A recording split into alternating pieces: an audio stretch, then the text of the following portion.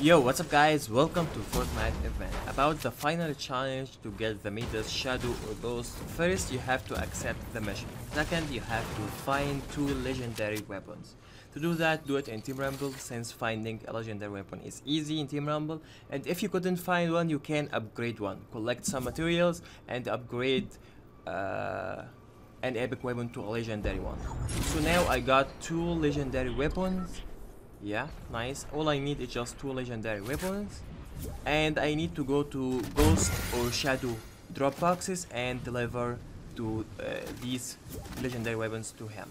So now I am searching. I am at Salty Springs, and I think we got like one here. So I am sure. Okay, here is the Ghost. I guess yes, that location. That's all at Pleasant Park. Of course, there is other location you can just go to any city and you will find one for sure. So yeah, here's the first one. If you want to change Midas to Ghost, come here and deliver both of these by just pressing E on the Dropbox. Now let's go for the Shadow, and I guess it will be on the other side from the city. So yeah, it should be here, guys.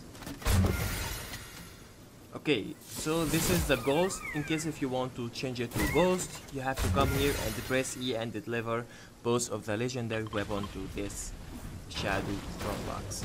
So this is how you can finish the challenge easily. Thanks for watching. Don't forget to subscribe and see you soon. Bye bye.